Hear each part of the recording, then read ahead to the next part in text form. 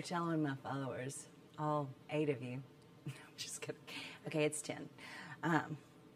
If you're just tuning in, I am gonna tell you that if you want to know what the weather is going to be like in Columbus, Georgia, on Sunday mornings or Wednesday mornings, it's going to be humid and maybe raining. But even if it doesn't rain, it will feel like it needs to. Okay, because this is what happens. Yesterday, beautiful day. Last Saturday, gorgeous. Not too hot, not too humid. And then when it comes time that I have to be in front of people for something important, this is what happens. So my hair did not stay from my haircut yesterday. And this is riveting information. That is so part of God's Word. It is because, what? I am fearfully and wonderfully made. The Lord created me in this way. He gave me every little curly, frizzy, crazy hair on my head. He put there. And when I get to heaven, I will say, why did you do that? Can I not just have good hair? I've got other things going on. Good hair would have been a blessing to me. But I have to remind myself, at least I have hair. Because there has been a time where I have worried that all of my hair was going to fall out. Hello, hormones and stress. Hi. So, good morning. Good morning. This is a day that the Lord has made. Let us rejoice and be glad in it, right? Okay, so, getting right in, because I want these to be shorter. I don't want to do an hour. I don't want to be, good morning, JoJo. I don't want it to be too long, 45 minutes. I'd like to keep these 20, 30 minutes a little bit, okay? So we'll see. We'll see. So anyway, let's get going. So why do we start with Elohim? Why did I want to start with that one? Why did Kay Arthur put it first in her book? Lord, I Want to Know You. That was the book.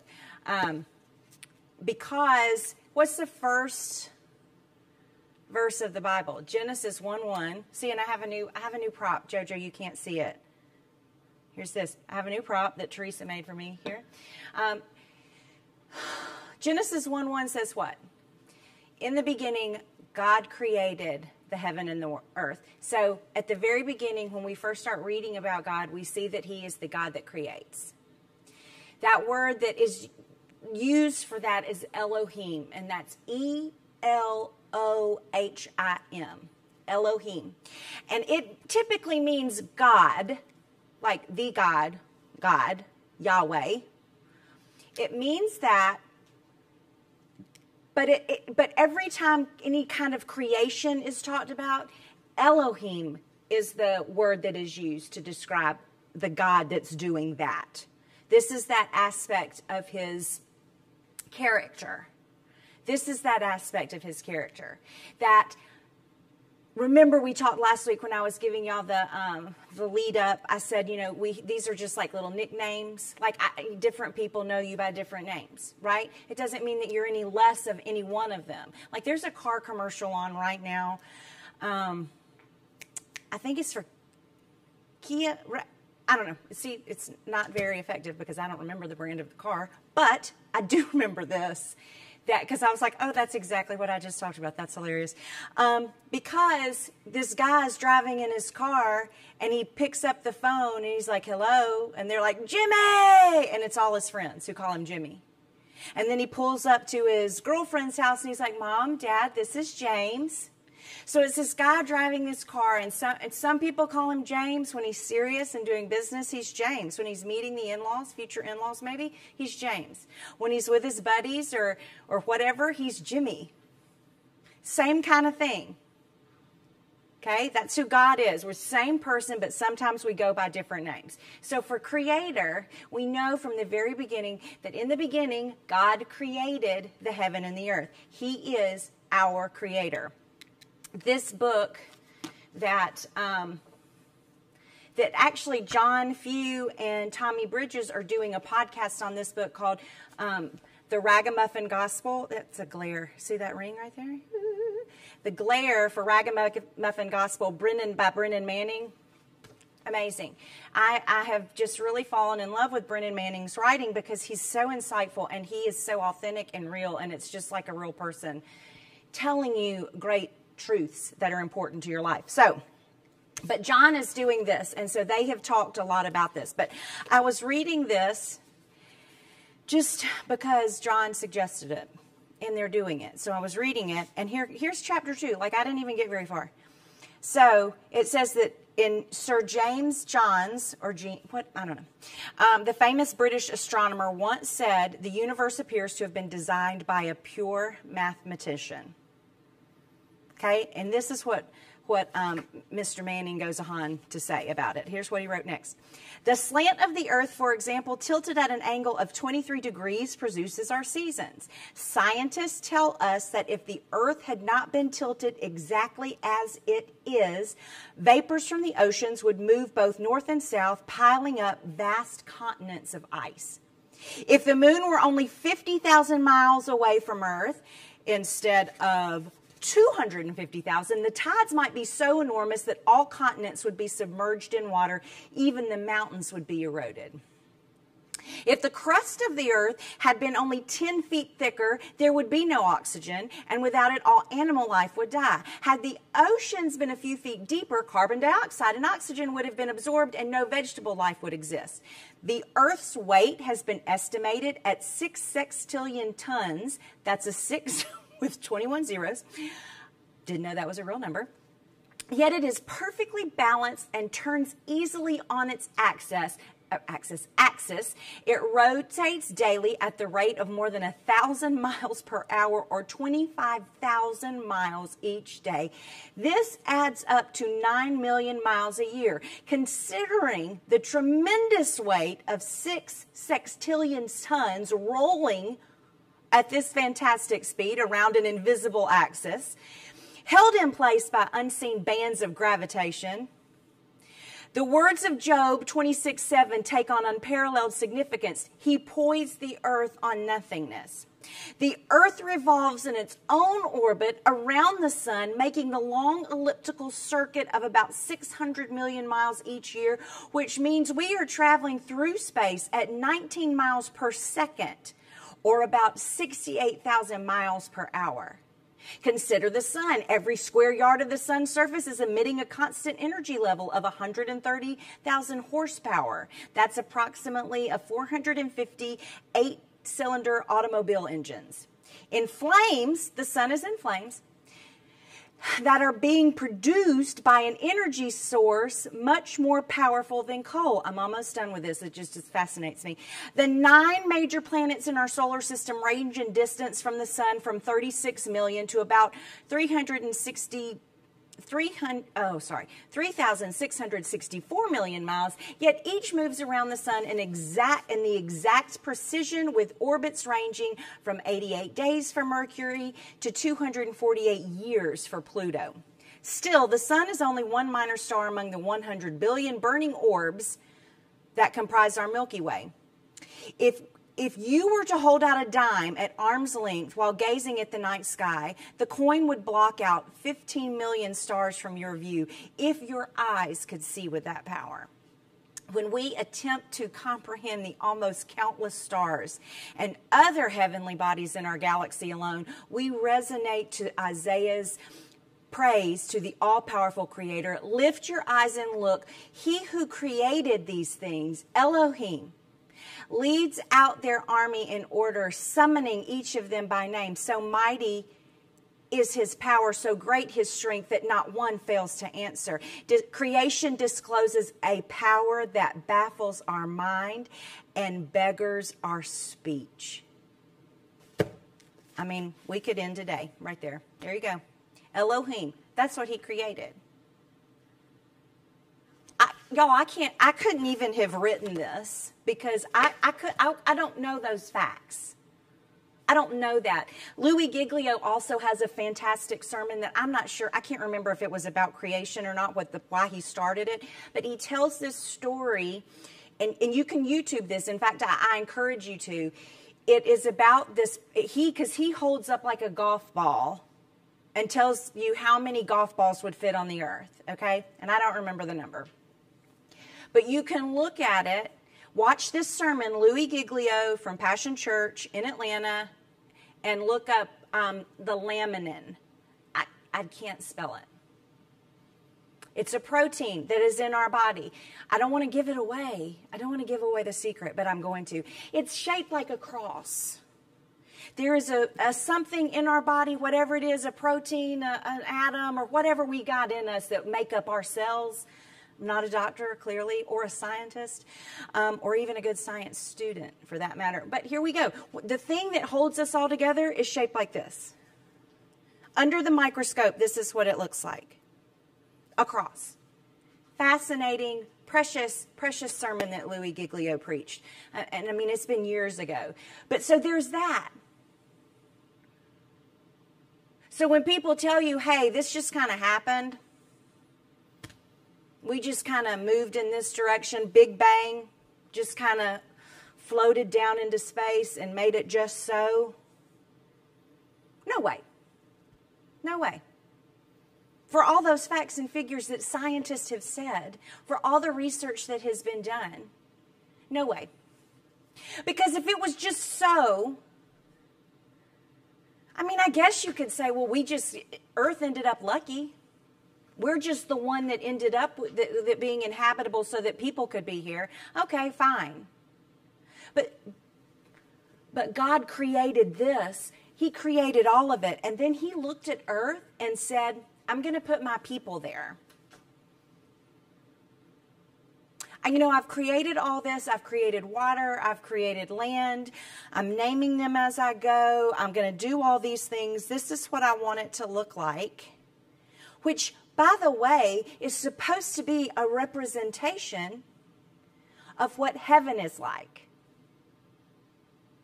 It's supposed to be what heaven is like. Except better. It's not our old broken down earth we've got now. It's the original idea, That's what his blueprint was. Where he is. So, you've got that. Hi, Mama. My mama just came. So you've got that. He chose this, and then he said, you know what? I'm going to add some more to it. I'm going to add some more. I'm going to make people who look like me. I'm going to create these things that look like me. They're going to be the image of me. Because Psalm 139 says that we are, it's like I said when I started with my hair, we are fearfully and wonderfully made. We are knit together in our mother's wombs. Oh, there's Aunt Judy. Hey, Aunt Judy. We are knit together in our mother's wombs. Knit. That doesn't just happen, people. There is no way. There is no way. I didn't know, I didn't know I was going to say this today, but here we go. There is no way that once you even get past the fact that there are human beings that match together so that they can recreate life, once you get past that, the actual medical things of all that happens to create life in that body that God has already created, once you do that, all manner of things can go wrong. All manner of things can go wrong.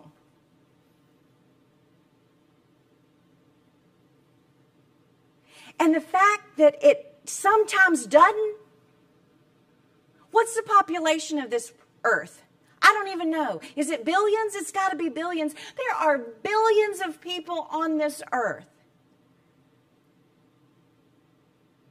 That is not a mistake. That is not an accident. Even though some people will say, well, this baby was an accident. We weren't planning for this. My fourth one I wanted a fourth one. Jim didn't. He will tell you that. He's still on the fence. No one tell Mac. But you know what? God knew. He looked at us before we were knit together, before we were all those things. He looked at us and said, okay, these two people over here, this is Jim Trotter and Emily, and they're going to end up together, and then when they come, they're going to have these 4 children. They're going to have these 4 children, and here's their first one, and here's what he's going to be like, and here's what they're going to do. God bless them. He's going to teach them to be on their knees and to rely on me. Hey, Avery. He is going to be the one that does that, okay? Then I'm going to give him this one. So Jake Trotter is going to be next, and Jake is going to be this sweet child that is not going to bother them while they're having to deal with Bo. Sorry, I'm all up in y'all's face. That's going to be Jake. Well, then we've got Van, because they're going to need some comic relief. So I'm going to give them Van.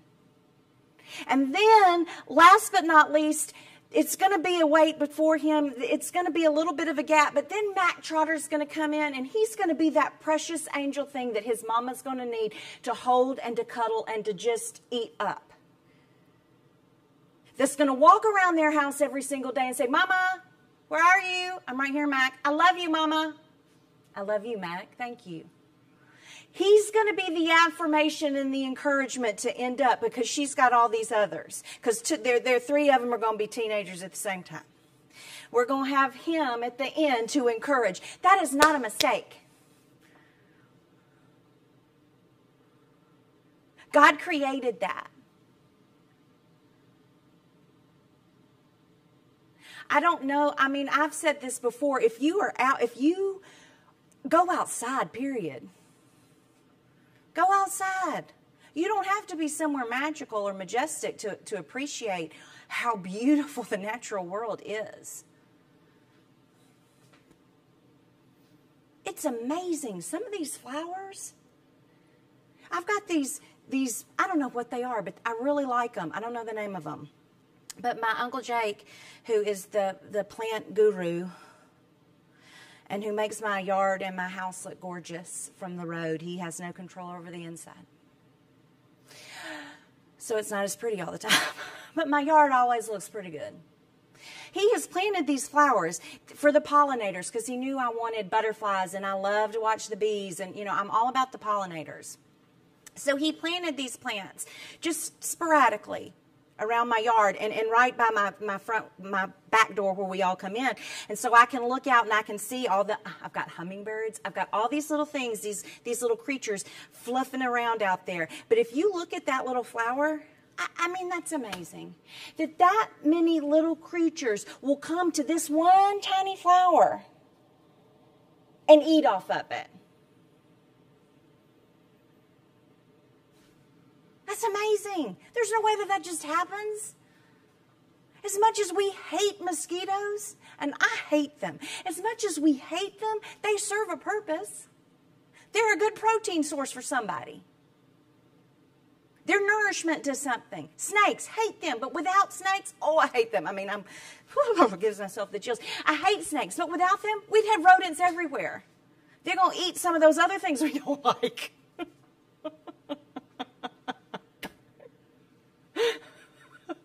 It all gets eaten. All the stuff we don't like gets eaten by something else. Y'all, I get tickled. I hope you're laughing with me, because that makes me feel better. Just not a lot of people. I mean, I guess it could, but it's pretty rare for us to be eaten by something, right? You're going to have to be all up in their business to be eaten by a lion or a wild cat or a shark. So anyway, we're all up in their business is why that happens, and we might deserve it. So, because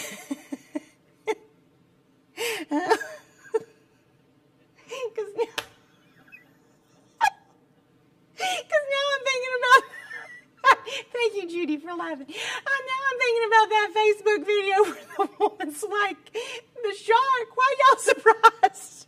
You in his house. Teresa's laughing too. Oh, y'all. That's that water God created and put that shark in it. See? There we go. There we go. It all ties back in together, right? So, all of this has been created. All of it.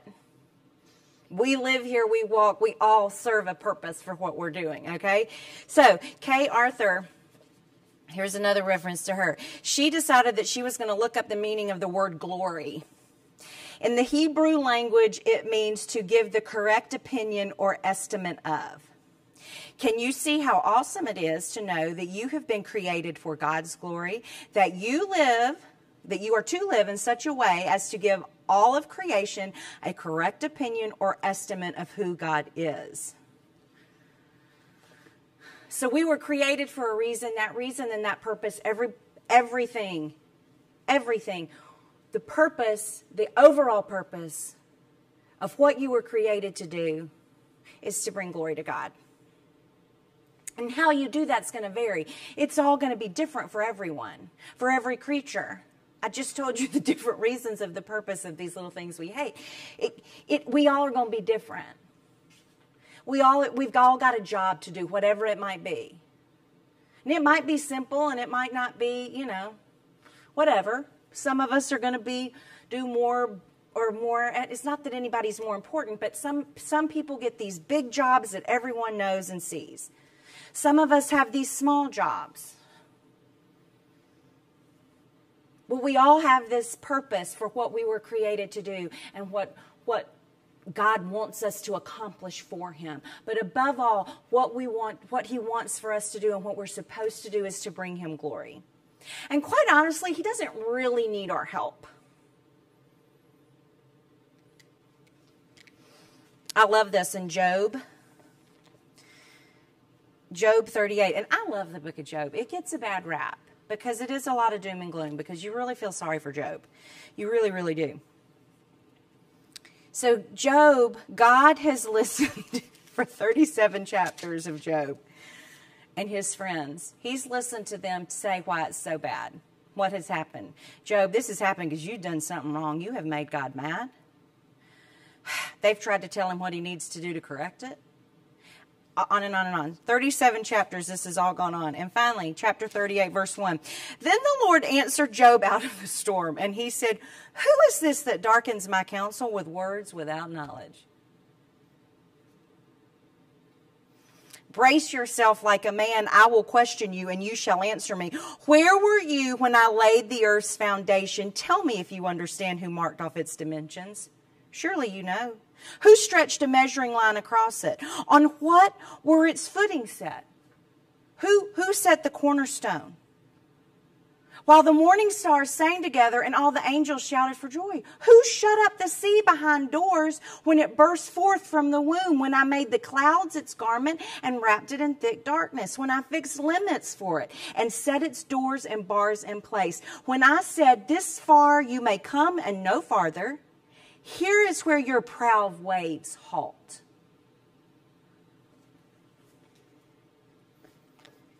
Y'all go back and read Job 38, the whole thing.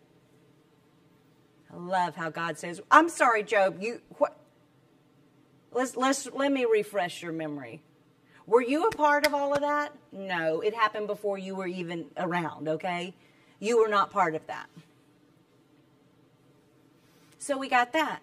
Now, let me tell y'all about Psalm 8. See, that's on this board. That's on the board. Psalm 8.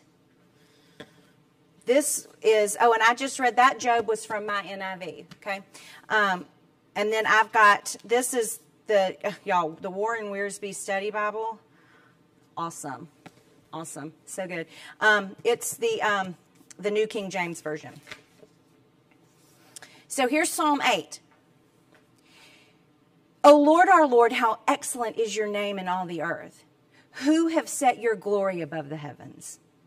Out of the mouth of babes and nursing infants you have ordained strength because of your enemies, that you may silence the enemy and the avenger. When I consider your heavens, the work of your fingers, the moon and the stars which you have ordained, like he just told Job, I'm the one that told the ocean, you go here, you stop here.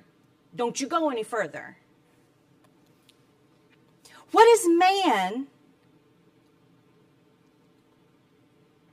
that you are mindful of him? And the Son of Man that you visit him, for you have made him a little lower than the angels, and you have crowned him with glory and honor. You have made him to have dominion over the works of your hands. You have put all things under his feet, all sheep and oxen, even beasts of the field, the birds of the air, and the fish of the sea that pass through the paths of the sea. O Lord, our Lord, how excellent is your name in all the earth. Isn't that, I know that's a song, and I know Sandy Patty that sings that sings it. That, O Lord, our Lord, how majestic is your name in all the earth. Y'all know that song? Now it's going to be in your head all day. Look it up. It's catchy. But anyway, that's where that comes from. So there he is. He says, look, you've done all this. You've done all this, and yet you think so much of us, wrong Bible, you think so much of us that you're going to put us in the mix and you're going to think about us in the middle of it. Psalm 19. The heavens declare the glory of God. The skies proclaim the work of his hand. Day after day, they pour forth speech. Night after night, they display knowledge. There is no speech or language where their voice is not heard. Their voice goes out into all the earth. Their words to the ends of the world. So he doesn't need us. He doesn't need my help. We see this.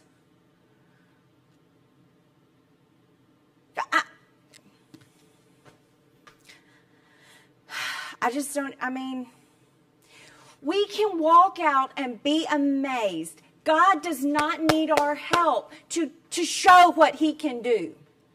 He can work all on his own. But what did Psalm 8 say? Who am I that you think of me? You made all this. You don't need my help to be awesome. You don't need my help to show how mighty you are, how majestic is your name. You don't need my help. And David, the psalmist, says, who am I that then you would consider me?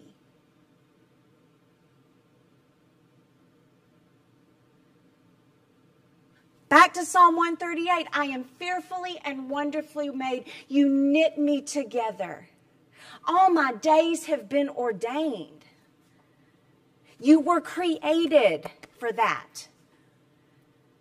Elohim, God. God who set everything in order. We've just seen what happens when the oceans do not follow where they're supposed to stop. That is all in the forefront of our minds right now. When the clouds don't gather it up and stop. We have seen flooding recently. We have seen flooding. We have seen what happens when the oceans don't obey their boundaries. But God thought of us and said, I think the world needs an Emily. Here we go. Let's figure this out. This is what I'm going to set up. I want her to follow in this path and do this. I know y'all are thankful. Super thankful for that, right? Here's the thing. How long has it been? Oh, I am right on time, and I've even laughed for 10 minutes. Okay, so here we go. Here's the thing. When you think, so we're going to think about being the God who created everything, our creator, Elohim. So here's the God that's created everything. Okay? We know how great he is. Then we're going to think back that, okay, well, I know he created everything, and then for whatever reason, he decided that the world needed me. Okay? I have been knit together with a purpose, with something to do, with something to accomplish. All the while, I'm supposed to be bringing glory to the Lord. All the while, I'm supposed to be living this testimony and as a testament to who he is and how his goodness is. That's what I'm supposed to be doing. I'm supposed to be bringing, okay, when you get to that, now, keep all of that in mind when we do this. When you have a problem with something, what do? Let's say, like right now, we have an ice maker in our kitchen that decided to leak. We have hardwood floors. It's now like this. the kids are like, something's going on over here. And we're like, we know. Well, what is it? The ice maker leaked. Why? We don't know. What did we do? Well, we called the person that we bought it from and said, hey, something's going on. Can you come fix it? And they said, of course, yes. It's Daniel Appliance. We love them. Oh, they should sponsor. Anyway. Thank you, Ron. So they are going to come because that's where we got it. Now, but they have their technicians who are going to come to look at it and figure out what the issue is. They might have to call the manufacturer of who made it. These wonderful things that these people are watching this on, and even you guys too sitting in carpool on YouTube one day. You have this device. If it's Apple, you can call their help desk at any time and they can tell you what's wrong. Now, they might not be helpful, but they're supposed to know the answers. That's where you got it. That's who you turn to. When you have a problem with something, you turn to the manufacturer, the creator of it, and you go, okay, it's making a weird sound. So my point is, when you have a problem, you need to call your manufacturer.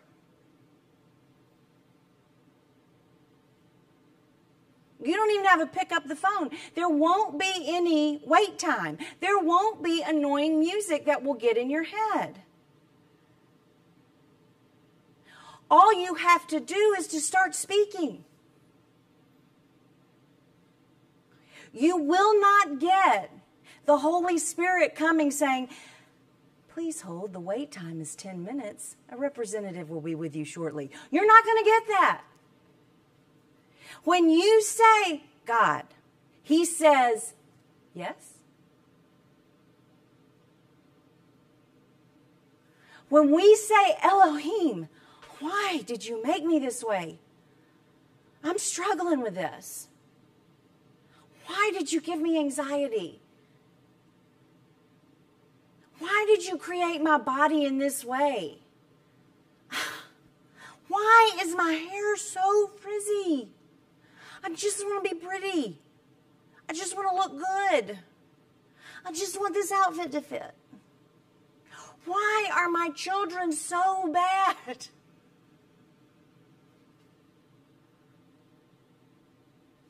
Ask Him. He made it.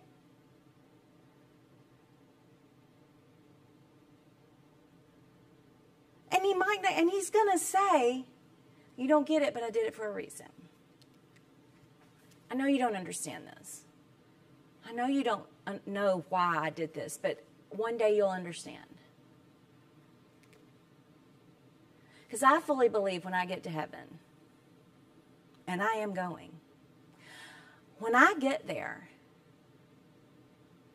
and I come to God, and I say, God, what,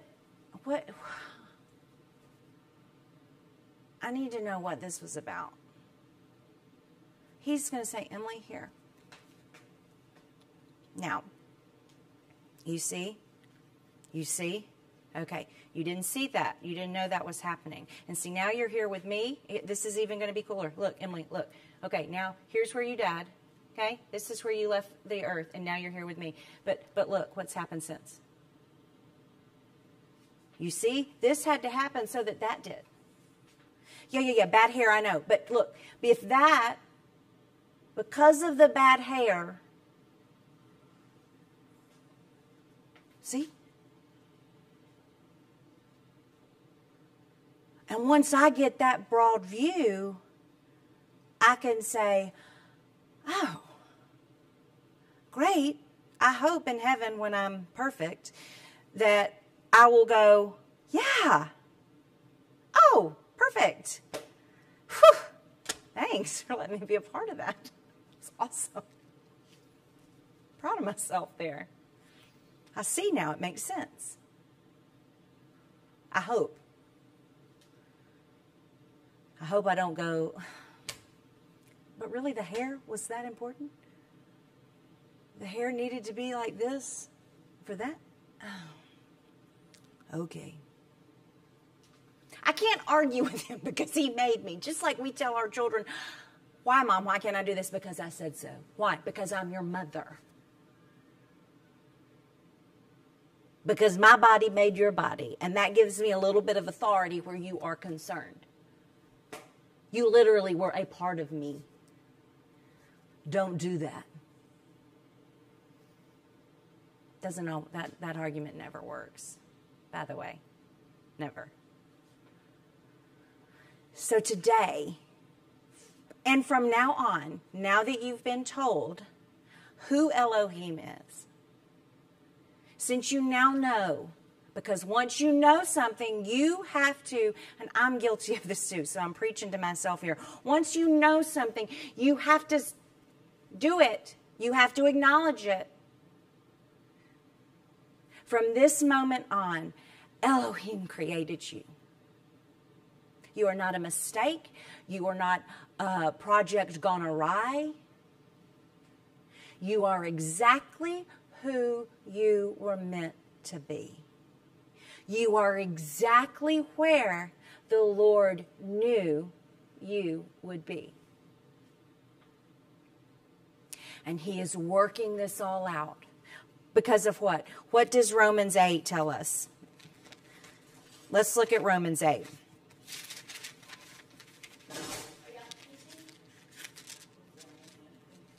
There's somebody. Hey, good morning. So 8, Romans 8.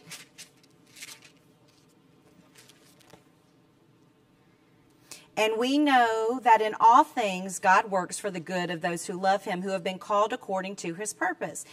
For those God foreknew, He also predestined to be conformed to the likeness of His Son, that He might be the firstborn among brothers. Don't read into that more than what I'm. Don't do it.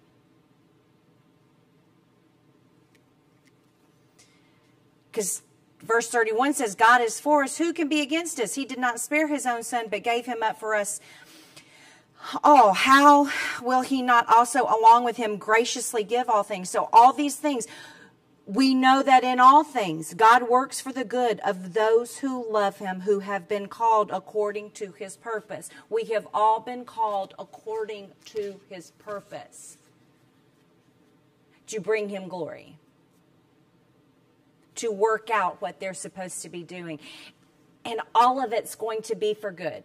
It's all going to be for good, whether we think it's good or not. It doesn't matter. Go knowing that. Look, I'm getting wound up again. It's going to be longer than I want. Know that. You are a child of God. The creator of heaven and earth. Galaxies that we don't see, can't number. I can't remember the scientific facts about. You were created by that same God. Hold your head up. Live like it. See you next week. Thank y'all.